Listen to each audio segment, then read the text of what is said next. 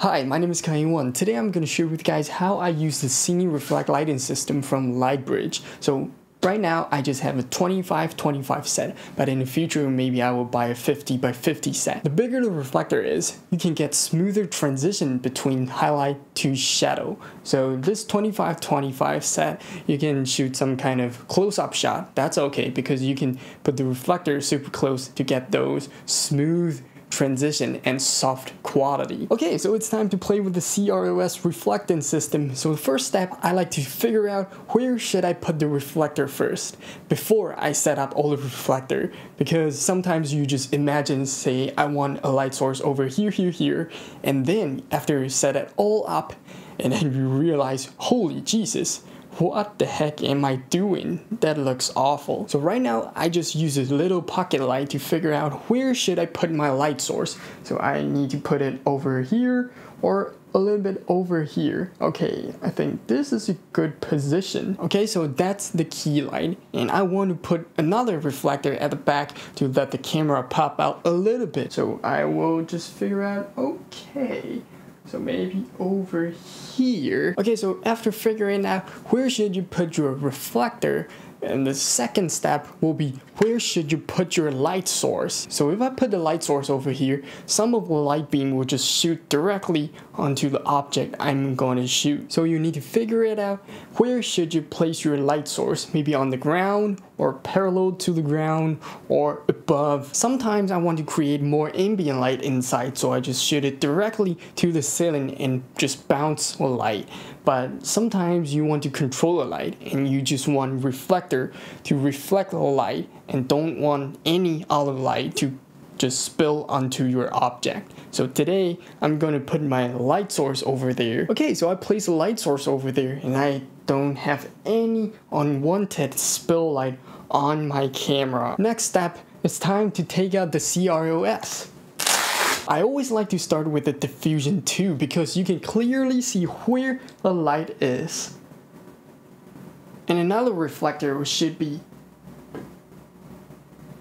over here somewhere. Okay, so after I figure it out, I should put a reflector over here and over here. So it's time to put it onto the light stand. So this is the spigot for the CRLS reflector. So you can put this directly into your receiver, but you cannot change your angle, so you need some more tools to do that. So you can use some kind of magic arm, then you can boom out a little bit more out of your light stand. The magic arm is awesome, but it's so expensive. So I found something like this. This is from Copo Grip, and a receiver and a spigot side. So you can just plug this into any receiver and it just works like magic arm. It's just so easy to use. So the magic arm and this Copo bullhead stuff are awesome, but there is some problem. If you want to just pan a little bit or just tilt a little bit, it's pretty hard to control it because you loosen the knob, everything will just fall apart and just swivel around. So I found this.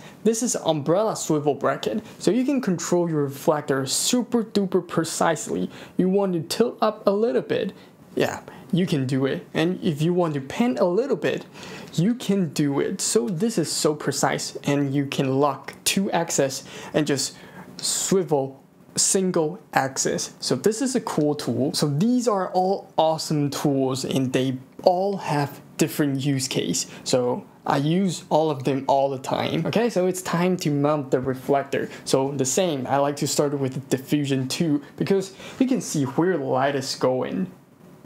So if you start with a diffusion 3 or even number 4, it's harder to see where your light is, and I don't know where should I point the reflector. And because you are using the CRLS, so swap out the reflector is so easy. Okay, so looks pretty good at this angle. So I want a little bit softer, so I just change it into number 3 diffusion. Yep, and let's angle the rim light. Yeah, and actually looks pretty good. I like it. Maybe I just bring up the dimmer to 75. Yeah, it looks pretty good. So this is pretty basic. You can actually do something more, like you want some kind of light rays at the background on the walls, you can use some real small mirrors to do that. Yeah, like this, light rays. So some texture, just make the image looks more interesting. Okay, so this reflect lighting system, I think you should buy a set of different sizes. If you just buy a single piece, I don't know, it's not a system anymore. It's just like a single reflector. It's not a system. So you need to buy a set. It will be more versatile. You can swap out whatever you want. You want a little bit softer light, yeah, you can swap out easily. That's a system. Okay, so this is the end of this video. So if you like this video, press like, make sure you subscribe my YouTube channel to check out more video like this. If you want to watch more filmmaking stuff, check out this playlist. My name is Kaiwan, and I'll see you guys next time. Bye bye.